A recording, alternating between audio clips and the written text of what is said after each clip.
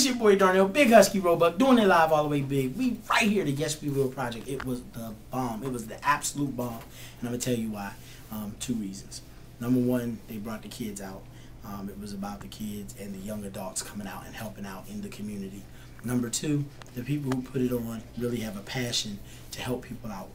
The founder, yes, Miss DeVetta Sherwood, I'm trying to say it right. I'm bad with you that. got it. Don't mean You word got out. it. She really made us get together. I only heard her voice the first time I heard her. All I heard was her voice. She was like, "Can you get Big Husky? Can you get in the light? Can you come on the stage?" That's how I heard her. But she came down, and then when I saw her, I put the face with the body. I was like, that don't even match. She was all. Then she came out all petite, but she showed us love, and she asked us to be here. And so we did. We got on stage, but we also did the interview. So today's interview is with her. Yes. Let's talk about this project and why you decided to start the Yes We Will project. Oh, let's keep it short. It's a whole long story. I started the Yes We Will project because I was still high. I was high off of Ohio. I was helping with the campaign in Cleveland, and like I said, I found out that if we would have lost the campaign in Cleveland, we would have lost the entire election. So I hurried over to Cleveland and knocked on people's doors, 70-year-old people who had never voted before, Republican people. I cried for an old couple and begged them to please get in the van with me, and I drove them to the polls. They were my last people, and the last day that there was to vote at 7:30 p.m., and they voted for the first time ever.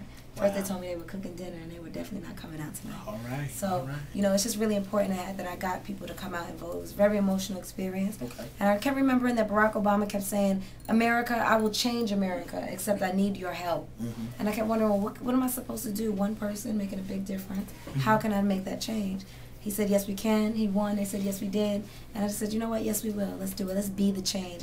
Be the change, ...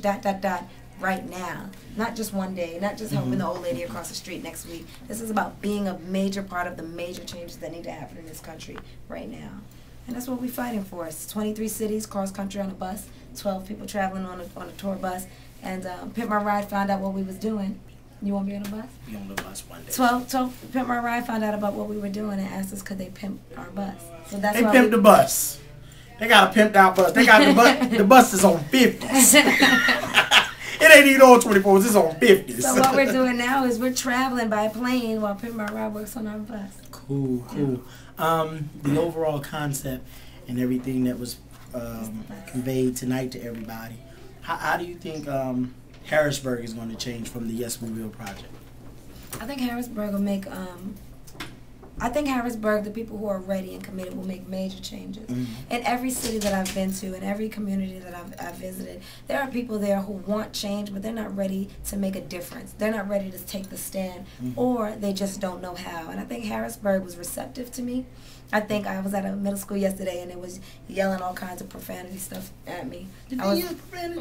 And they was talking to me crazy. And I was talking to them a little crazy too. Did you go back? Did you get ghetto on them? No, I didn't get ghetto. I remember. Because every now and then I get ghetto. You mean did I take it back to 1998? Right, because that's what I do every now and then. I had to take it ghetto. I didn't take it back to 98. I tell a kid, what I did was I had to call the steps. You got to call them out. When kids act like that, you got to call them out. And you got to figure, because it comes from somewhere else. It comes from deeper than that. So that's what I did. I called them out, brought them up on the stage with me. They was on mute. Wow. And then it makes people respect you. And I told them, I said, I respect you. Will you respect me? And they all told me yes. So they respected me and I respected them. But what I noticed was there's a lot of issues within these communities and with the young people. It comes from somewhere deep down, and things that are going on in their households. So one of the things I like to talk about with the kids is what we can do to make changes right now. When I was talking to the kids at the middle school yesterday, one of the girls yelled out, "What's the matter with you? We just keeping it 100." 100? Can you spell 100? That's the question. But what I thought when I heard that was she is keeping it 100. Oh. They are yelling at me the things that they know. Right. This is the most that they know, and this is all they had to offer, and they're yelling it out. So if I say yes, we yell at me, yes we will, and that's not something they know how to do, that's not interesting to them. So I made it interested in them. We flipped the script, got some names and numbers, and we keep in touch. I got my first email from one of those crazy kids yesterday. Wow. And so I'm really excited, and that's the reason for doing the project. That's what the reason is for your show and shows like it. That's why I want to support it, be a part of it. I want to see the kids put on a production being on for the kids, by the kids. Kind of like FUBU. Right. For us, by us. Right? You right. So that's so what we FUBU, you can help us out since we done gave you a shout out. Right. We need all kinds of sponsorships and everything to get this stuff on the go. What's the show called? Life Chronicles with Big Husky. Life Chronicles with Big Husky. I support it. They support it. You support it. We know it's going down. It has to happen right now. You getting your interviews in. Let's go into editing. Let's get the show on the road. You know the funny thing is, yesterday we got a death threat. Oh, right. That's why we had all that security with us. Wow. That's why they kept following me.